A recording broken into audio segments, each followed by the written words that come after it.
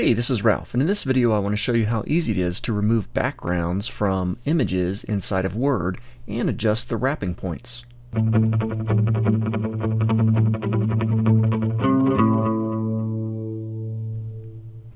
Okay, so I've got a blank document here in Word. I'm going to go ahead and put in some random text. I'll use the equals lorem 10 comma 10 for 10 paragraphs, 10 sentences each. That'll give me some generic lorem ipsum text just to work with here.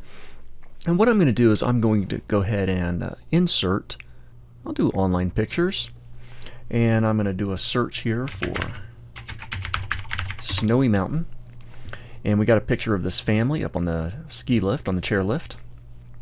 Go ahead and insert that into my document, and what I'd like to do is I'd really just like to get the people, just the family. I want to get rid of the background here and a lot of the machinery. And then I'll have the text wrap around just those people. Let me go ahead and size this image a little bit more appropriately. In fact, I'll go ahead and right now, by double-clicking the image, certainly it activates the Format tab here for Picture Tools. And I can go to text Wrap and choose Tight. But of course my image is very square shaped, so it's pretty much the same as a square wrapping. So now with this image selected, I'm going to use this option over here on the far left of the Format ribbon, Remove Background. And instantly, Word is trying to help remove portions of the background. So the pink stuff is the stuff that's going to disappear.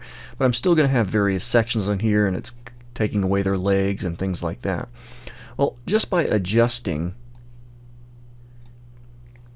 the removal markers here, the background markers, I can adjust the portion to a level that I'm satisfied with. And if I want a little bit more detail, Word does give me a couple options to mark specific areas to keep and mark areas to remove. And in fact, if I zoom in a little bit,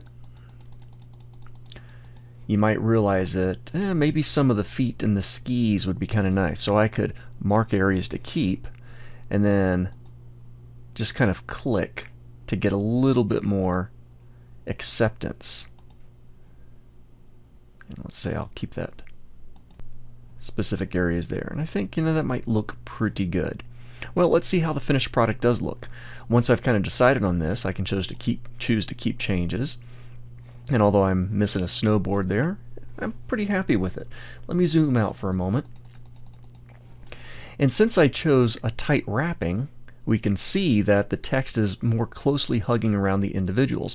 Now I still have this big rectangle, so I'm going to fix that by going to my crop tool on the right, and I'm just going to kind of crop in so that my image more closely represents the people. And then I'll choose the crop button to accept that, and then I can size them a little bit better. And I'll position them off a little bit here to the left.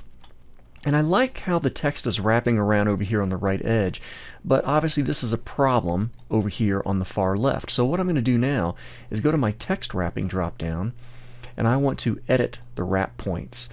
I really like the tight wrapping along the right side, but I want to affect it up here at the top. So I'm just going to move these wrap points out so that there's not enough room for text go too far downward from the top, and I don't want any text to show up on the left side of this image. So even though this isn't truly necessary here, I'm just showing you can really spread these wrap points out, but I'm going to keep them tight along this the dad over here on the right side, and then I'm satisfied with that, so I can just click anywhere. So now this image has had the background removed, and I've got tight wrapping with the wrapping points adjusted so that the text is really flowing exactly where you wanted.